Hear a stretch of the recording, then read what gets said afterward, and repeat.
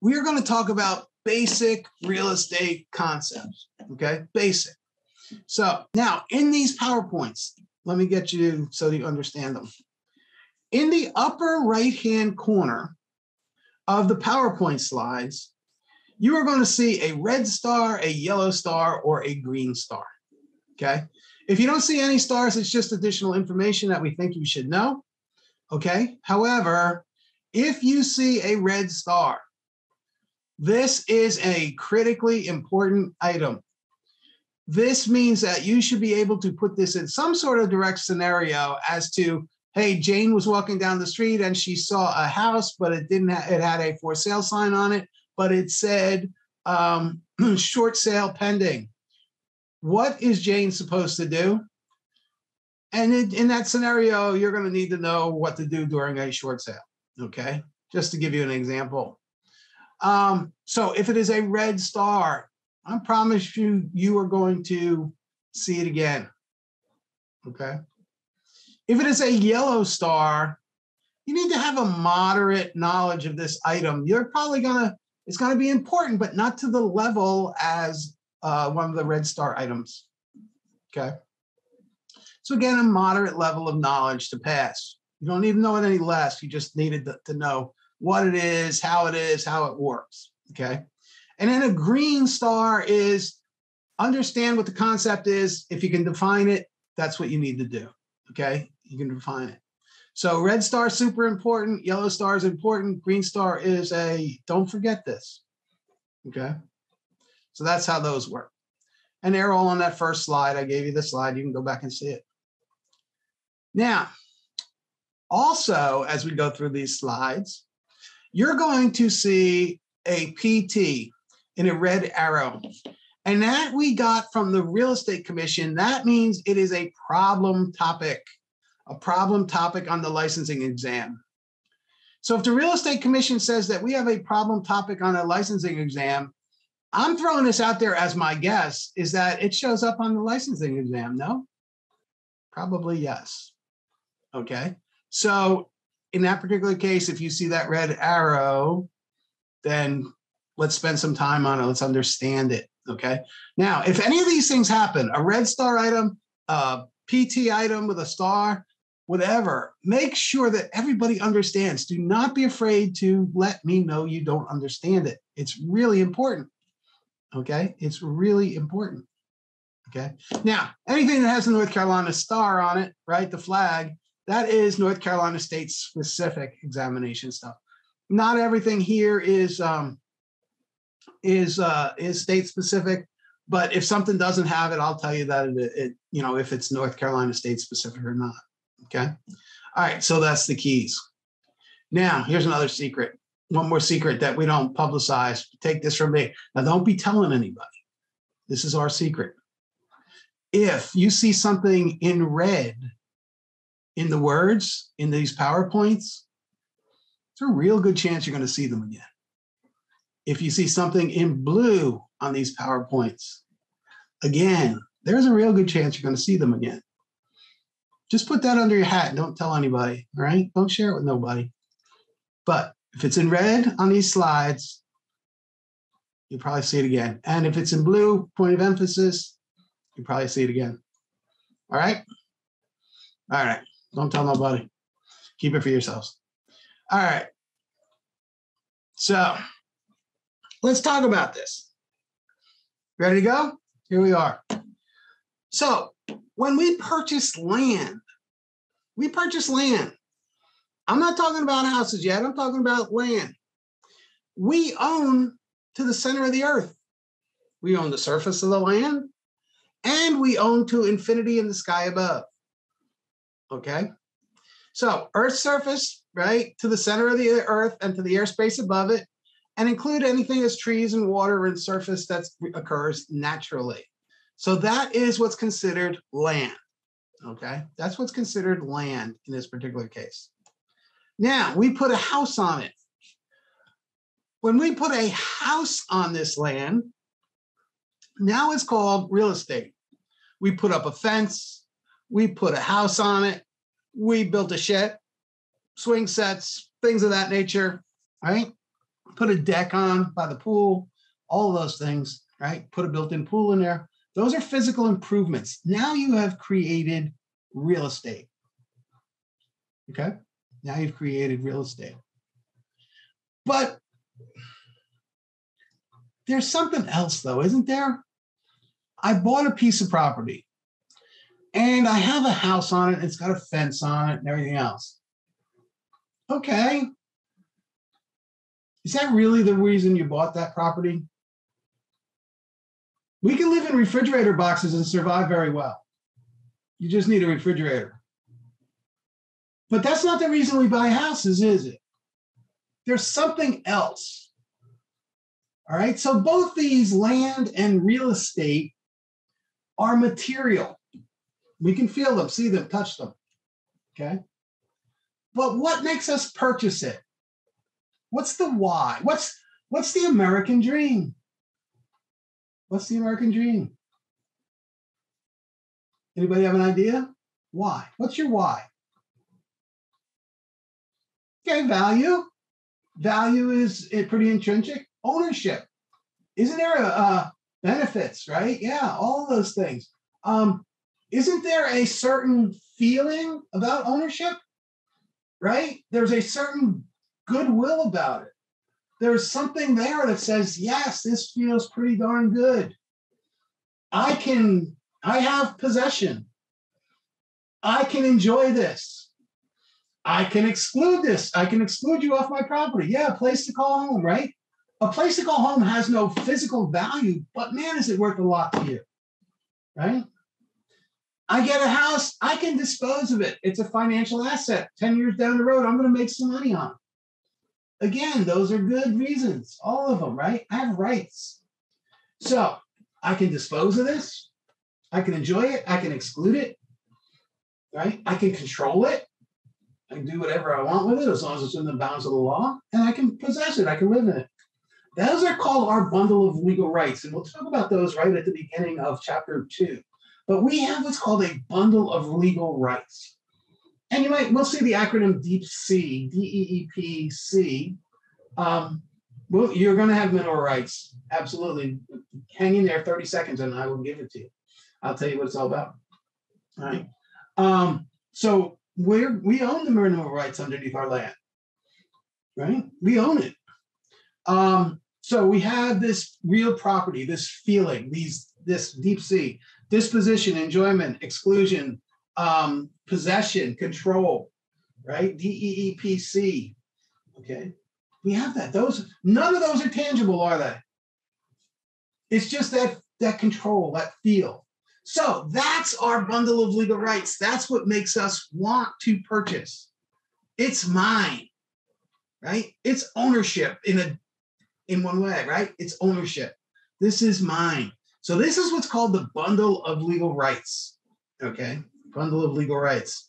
And that is the center of the earth to the surface of the earth, the surface of the earth and anything put on it, and to the sky above, okay? To the infinity, as long as it's not within the restrictions of the law above you.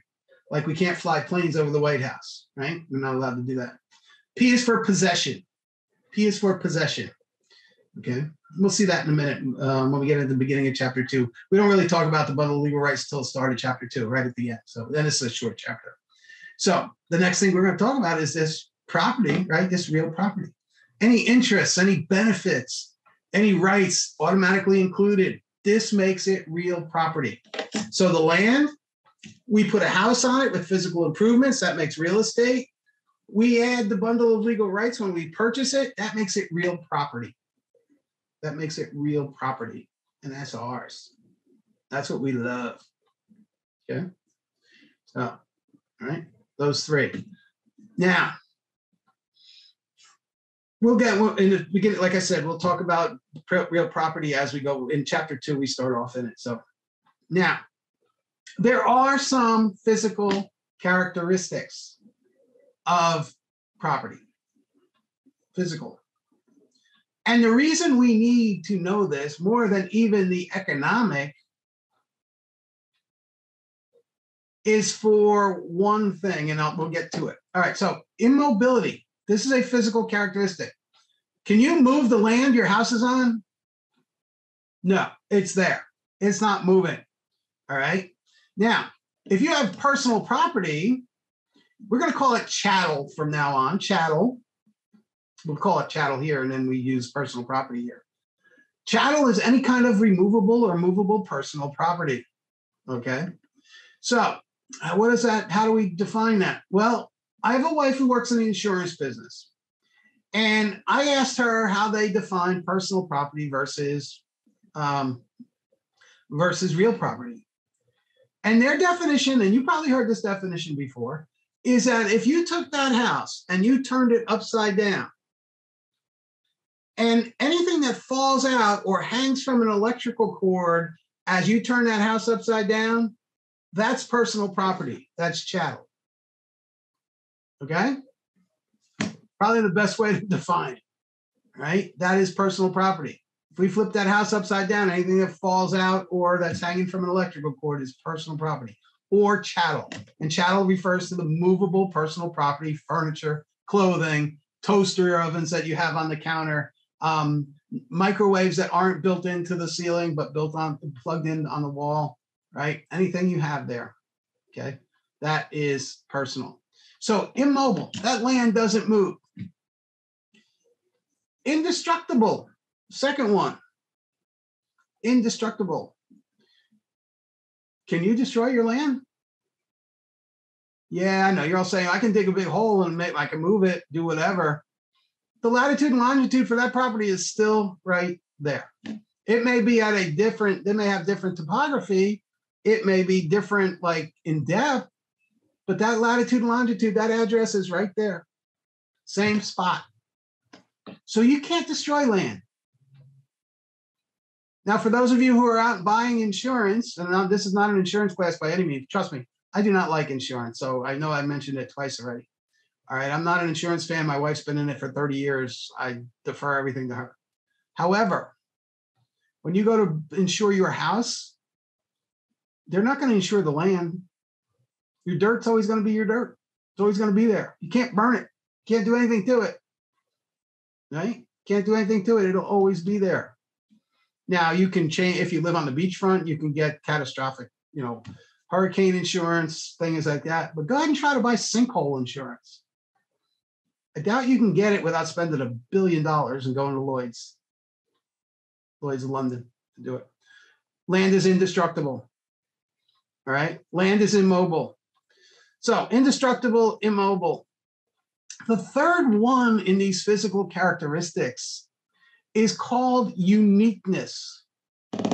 Every different property, every piece of property is different from the other. Even if it is only the view out the front door, it is different. Okay?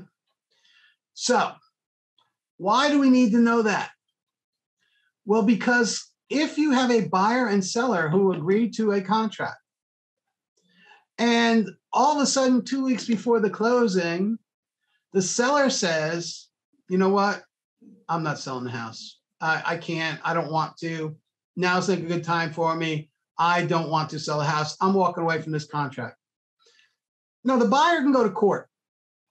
And the recourses are two. He can either get all of his money back plus any expenses he got to get that. But the buyer's not going to want that. The buyer is going to want that piece of property. And the seller is going to say, well, there's 10 houses in this community that are all for sale. They're all pretty much the same. Go buy another one. And the buyer is going to go to the judge, and the buyer is going to say, but the look out the back door is different. This topography is different. This is flat. Those others aren't. They all see different things. I want to be able to look across the street at the ocean. And the judge is going to make that seller sell because of what's called specific performance. And specific performance is, Mr. Seller, you committed, and because your property is unique, the buyer is entitled to buy that property. So pack your stuff. And the judge will make him sell it because of uniqueness in the physical characteristics. So that's one of the things that as we go down, we're going to talk a little bit more about that. We'll talk about specific performance and talk about defaults on contracts and things of that nature. But yeah, the court can force them to do it. Absolutely. Okay, specific performance. And that's why it comes down here. And we learn it on what? Night one. And then as we go, we'll talk about more of it because people will try to walk away. Sellers will try to walk away. Buyers are going to say, I want that because it's unique. Okay, because it's unique. It's different. And it could be exactly the same. Hey, you can drive by any kind of new build that you see. You don't have to go far to find new construction. It looks like they're building the exact same house. But yet, each one has a different view of the neighborhood. Each one maybe it's got different different soils, anything like that. Everyone is different. Everyone is unique. Therefore, it's a physical characteristic. All right. Everybody good with that? Everybody understand that? Even these three little things are very important as we go forward. This next slide is pretty important too, but I think a lot of these are more commonplace than what the physical characteristics are. So these are the economic characteristics. If I have one house and I have 10 people who want to buy it, what's going to happen to the price, the economics of that house?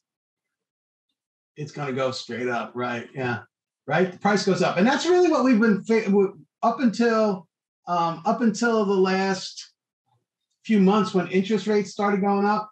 Housing has slowed down, but the prices haven't come down that much because there's still a lot of pent-up demand. So it's kind of leveled off a little bit. Still ain't going down yet, but because we still have 5 people who want to buy one house. So scarcity, we don't have a lot. And it looks like they're building all over the place. And yet, not so much, right? So the first one is scarcity. That's the first economic characteristic, okay? We have a fixed supply. The second one is location, all right? Or our area preference in either case. Now, does location mean that it have to be, does it have to be a house on the beachfront? But situs would be if I'm a doctor and I need to be at the hospital within 15 minutes. Don't I want to live near the hospital? If I'm an educator and I love to teach at the college, right? Chapel Hill. If I'm teaching at Chapel Hill, I don't want to live in Wilmington and have to teach at Chapel Hill, right? So situs would be I want to be close. So that is an economic factor for me, yes. The most important characteristic, where is it? Where do I want to be? Much like I said, Fayetteville, some of you folks are from that Fayetteville area. Can you tell me what happened when they said they were going to put that Amazon warehouse there? All of a sudden, everybody started to say, ooh, I work at Amazon. I'm going to work at Amazon. I'm going to move closer. With it, just by making the announcement, the price value went up. Price value went up. So again, location, area preferences, where we want to be, social factors. If I need to go home and live by my kids, my mother, my father, right? And there's no houses, there's only one house left and I need to be there, what's going to happen? I'm going to end up paying a little more, right? That's an economic factor. Again, social factors. Now, if I have the next one is improvements, right? Improvements. So if I have a 1,100 square foot house, nice house, well done, good price point, right? Is that the same value as if I have a 4,000 square foot house with a built-in pool and 2 acres of property and everything else, right? So it's different improvements. Yeah, sure, absolutely, on the land. So depending on the size of the house, depending on what's in it, if we have regular General Electric appliances or we have Wolf or Sub-Zero appliances, what's in there? Depending on the scale. Are we using, pure Italian tile or all of that other stuff, right? I'm not a crown molding fan, but you'd be surprised at the value people put on crown molding, right? Crown molding or non, okay? What's the value on it, okay? That's, again, housing, infrastructure. Well, how's it built? 4 bedrooms versus 3 small bedrooms, right? Again, pay more for it, okay? And the last one there under that economic is that over time, Housing keeps up with inflation over time. Like anything else, you should never watch the stock market week to week, or you should never watch housing week to week. You got to look at it over a period of years. And ordinarily, it keeps up, plus it beats inflation, housing. As does the stock market, usually. And even though we go through a period of correction, same thing with housing, if you look at the period of the last 30 years, both have done rather well. Okay, so there is a permanence of investment there. It is a good investment. I think somebody said that earlier. I mean, if I'm going to invest in something that's relatively stable, housing's not too bad. Yes, it's overpriced right now, but maybe it isn't. Isn't the price only what people are willing to pay? That's the way I figure it, right? So, in that particular case, we don't know what the upside is. So we have good and bad, and it's going to go with the market. It's going to wave up and down, but constantly it's going to go up, right, over time.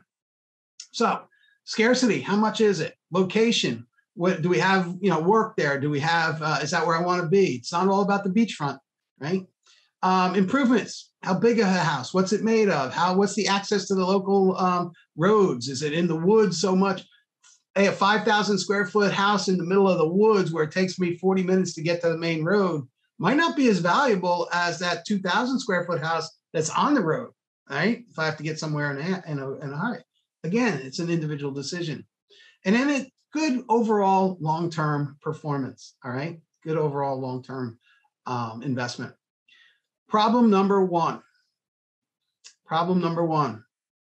If you need money and you have a house, if you need money in 2 weeks, can you get it by selling your house? No, it's not liquid. You don't have it. It's going to take you a minimum of 45 days, right? A minimum. You might get lucky and sell it to a cash buyer in 30 days, but you still got to market it. You still got to do all that other stuff, right? So it's not liquid. It doesn't have liquidity, all right? So that is one of the disadvantages. It's not fast money. Okay, it's not fast money. And that is a disadvantage of real property. Okay, you can't just go out tomorrow and say, you can get a line of credit, you can get a home equity line of credit, but that's still got to get paid back. But if I have to sell this house because I need the money, it's going to wait, right? It's not going to happen tomorrow. Even just getting your mortgages or your second loans are going to take time. They're all going to take time. Okay, so scarcity, location, improvements, permanence of investment. Two things that we need to be aware of. And again, remember I said the other day, reading is going to be important and every word is going to count here. Well, these two improvements on the land and improvements to the land are two completely different things. All right. So improvements of a private nature. Okay. If you build a house, if you put up fencing, if you put a pool in the yard, if you build a shed, those are improvements on the land. On the land. If you put in streetlights, sidewalks, driveways, anything that is public in nature, that is improvement. Sewer system, that is improvement to the land. Okay, so if it's private in nature, belongs to you, you put it up there, that is improvements on the land. If it's public, that is improvements to the land. And by public, that means that everybody's going to have the ability to use these things. Okay. So important distinction, two words change the entire meaning. Okay. On the land is private, to the land is public. There's red and blue there on that chart. Use that for whatever you may. Let's talk about investment and what is something called highest and best use. I have 50 acres of property and I want to know what's the best use of this property. Well, a lot of it has to do with what's around you. If that 50 acres of property is right next to a new a new development that just built 1,500 homes. Do we need another 800 homes? Maybe we do, maybe we don't. Maybe it's a parking lot. You're right. Maybe it's a parking lot. So those are things that maybe we can, that maybe we see. How about maybe because we just put 1,500 homes in there, we need a school because they brought kids, right? So maybe that's the best use, highest and best use, right? Maybe we need more homes. I don't know. I doubt it, but those are things that come into here. What if I just built 1,500 homes? Maybe I need another police station. How about a fire station that isn't 10 miles away? Right? I don't want these things burning down. I don't want my house burning while I'm waiting for the fire truck, right? Too far away. Fire and rescue. Maybe just green space. Maybe we need a park. So all those things have to be weighed as to find the highest and best use. All right. Now, in no way does that say most profitable. Now, building more condos and more houses would absolutely be probably the most profitable. But is it the best use for the community? Talk to your community leaders. What do we need to do here? Maybe they'll buy it from you, right? Maybe they'll lease it from you. Leases are good. You make some money on a lease, right? We want to put a new hospital in. Can we lease that land from you? Sounds like I'm going to make some money on it, right? And I'll still own the land. So highest and best use. All right, we got to figure out what we need that property for, right? What's the biggest need? Maybe it's a grocery store, right? Maybe it's a grocery store. Eminent domain is going to be a little different. It's going to be a little different because I don't want the government to take that 50 acres. That's my 50 acres. I'm going to make sure I use it the way I can make some money. I'll lease it first before I give it eminent domain. So, but very possibly that maybe we need bigger roads and they're going to take a piece of it through eminent domain, right? So very possible. Okay, land use controls. A nuclear plant. Okay, 50 acres. I don't know if that's enough, but if I'm near the water, why not? Right? A shopping center. Maybe we need a grocery store. Yeah, not unusual. And again, I'd be the leaser. I would lease that land and I would just keep it and make some money off of it. Land use controls, right? We're going to talk about that in chapter 6. Public controls, which means zoning. What are we zoned for? We zone for commercial, industrial, agricultural, residential. Okay, that's going to be a public control. That's going to be your local board, your zoning boards that are going to take care of that. And does anybody live in a area that has an HOA, homeowners association, or a POA? So anybody that does has what's called private restrictions. You signed your covenants and restrictions when you went in there. All right, private controls. You can paint can't paint your doors. Maybe you can't put commercial vehicles in your parking lot. Can't put your garbage cans out before 5 o'clock. Can't all of those things. Can't keep horses on your property. Those are private for that community. So we'll talk about those in chapter 6 when we get there. Real estate is an investment. Again, we talked about it and you guys all know about it, right? Good long-term investment. Goes up with inflation, usually keeps up. There's a ton of tax advantages, right? Mortgages we can take off our taxes, points we can take off our taxes, property taxes we can deduct off our taxes. When we sell it, we have capital gains exemptions if it's our primary home. So there are lots of advantages, right? The big disadvantage is that we can't turn it over quick. And that's really the key disadvantage there. The real estate market has been very good to us over time, so we don't have to wait too much. It's not impossible to lose money. You certainly could, depending on your timing. But the biggest disadvantage is it's not quick money. It takes time. Okay. And we're always about supply and demand. If I have 500 houses and I only have 300 customers, what's going to happen to the price of the houses? It's going to come down. I want to get rid of them, right? It's costing me. Turn the other way around. I have 500 buyers and only 300 houses. What's going to happen to the price of the house? Going to go up, right? That's supply and demand. It's that simple. It's that simple. You just need to know it. So all of these different specializations are inside real estate, right? Brokerage, we just talked about. Now, you're going to need appraisers, right? They don't have real estate licenses. They have appraisal licenses. Appraisal license takes a lot more than what we do as a real estate, that's for sure. Property managers. You can be a property manager with your license. Property management is hard. I'm the first guy to admit that. Property management is difficult because my office used to be, when I had my office, we had a property management division, and I was not responsible for that. So, but I put my office upstairs because it was an office I could do business out of. And I would listen to where all these gals, and they were all gals, they ran 800 properties. And I would listen to the phone calls that some of those gals took. And I am still waiting for the day that one of them gets a happy call. You either got an owner barking at you, or you got your tenant barking at you. That is the way it is. So you got to have pretty thick skin to be a property manager. My hat's off to them. So that's for sure. All of you who are doing those things. So yeah, definitely a hard job, but some folks are really good at it. So you can do that. Financing, get into the mortgage business, right? Some of you are mortgage brokers or have been. I did that for about 6 months, learned as much as I possibly could, and then realized that not for me. I couldn't stand the underwriting, all of that loan prevention that they go through. Instead of just writing the loan, they want to try to talk you out of getting the loan. So that's the banks are working a little bit different. So financing is hard. So that's that. You can do property development, right? Counseling.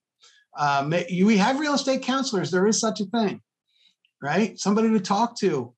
We have tenant advocates, right? People who the tenant's got to have somewhere to go. There are such things as tenant advocates. They use their counselors, all right?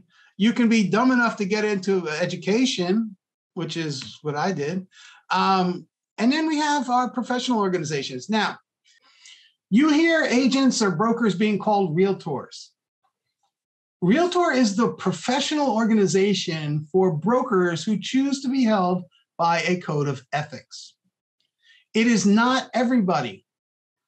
It is not everybody.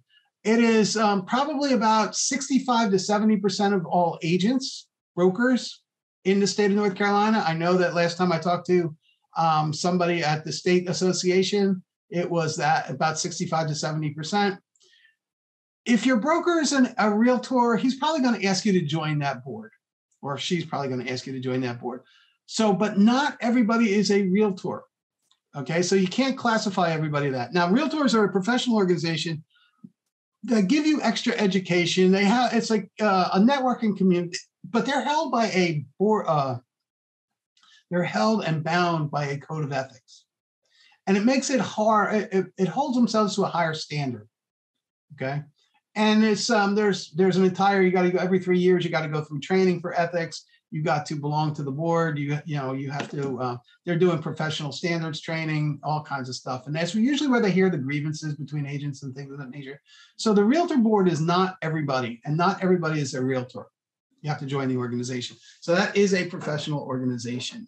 So as I told you, your license is good for all 5 of these things: residential, commercial, industrial, agricultural. Special purpose would be churches, hospitals, post offices, police stations, things that are community driven. Okay. They don't fall comfortably into any of these other 4 categories. All right. So that is uses of real estate also. Okay. Who needs a license? Well, if you remember LL Beans, if you list for somebody else, or if you do this for somebody else for compensation, now it does not necessarily have to be about money. All right, so let's get that clear. Doesn't have to be about money. It could be for vacation time. It could be for use of a condo over time. It could be for anything, Super Bowl tickets, World Series tickets, whatever. All right, any kind of gift that you get. Maybe it's lease a car for you. Okay, that's compensation. All right, so if you list, you lease, you buy, list it, lease it, buy it, exchange it, auction it, negotiate it, or sell it, real property for others for compensation, you need a license. Now, that's a nice little acronym, and we're going to dive into this a lot more detailed, but I need you to remember the funnel. See this funnel over here? This is really what it comes down to. If you are doing real property sales or any kind of negotiation for real property, for others for some type of compensation, you need a license. See what spits out at the bottom? Now, you need to have all three of these. You need to have all three of these, okay? Other people can sell their houses for money and they don't need a license, right? For sale by owner, he wants to sell it, lease it, rent it, he doesn't need a license. If you are doing it for them and it's real property and you're doing it for some sort of remuneration, you are going to need a license to do it. You can sell your own real property for money. It's okay. If you sell real property for others and don't accept any kind of money, you don't need a license. If all three of these things are together, you need a license. All right? Real property for others for consideration. All right? That means you need a license. All right, some key terms at the end of chapter 1 or unit 1. We talked about chattel. Chattel is what? Personal property, right? Anything that's movable, anything that can come with you, anything that you can take out. Yeah, exactly right. Personal property. That's what that is. Land is to the center of the earth, the surface, and to the sky above. Okay? All of those, land. Real estate is any man-made objects we've put on that land. Okay? House, fence, shed, pool, anything we've done. That is real estate. That turns it into real estate. And then we add the bundle of rights to all of those. And now we have real property. We're going to talk about the bundle of rights in a minute. Okay? That now we have real property. Okay?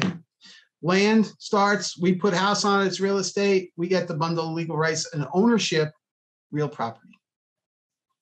All right. Here's our LL Beans acronym. If you need any of these, right?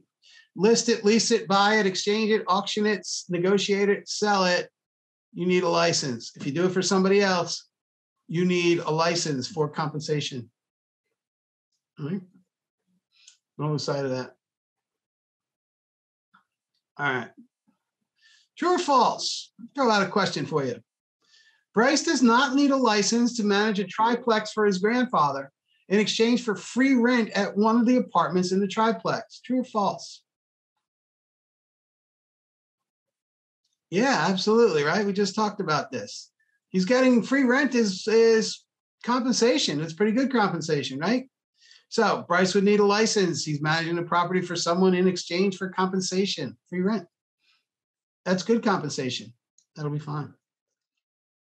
If you like this video, feel free to share it with a friend. For more real estate education content, please subscribe to the channel. From all of us at Seacoast Real Estate Academy, thank you for watching.